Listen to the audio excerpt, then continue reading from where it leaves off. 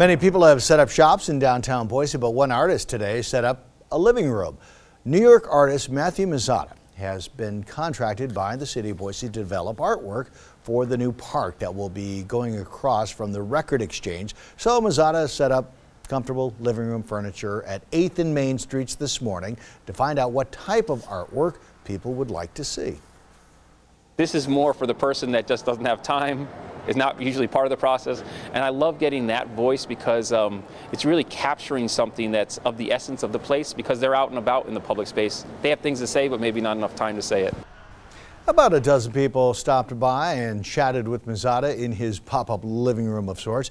He'll now spend the next couple of months developing designs for the artwork. City officials plan to open the park in December.